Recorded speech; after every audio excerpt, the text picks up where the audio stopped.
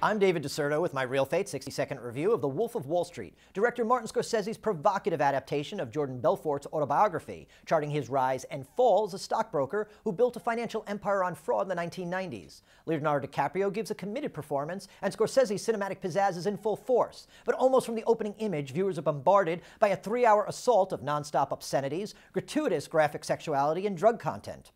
In critiquing decadent excess, the film is guilty of excess. Less is sometimes more. In this case, a lot less. Equally objectionable, the overall moral neutrality. I certainly don't think Scorsese is trying to celebrate greed or say it's good, but he's not saying it's bad. He just puts it out there and lets viewers decide. My opinion? Don't invest. Somewhere in this hedonistic fever dream, there's a message about what Pope Francis calls the idolatry of money and gaining the world but losing your soul. But its near pornographic shock value cancels any real dividends.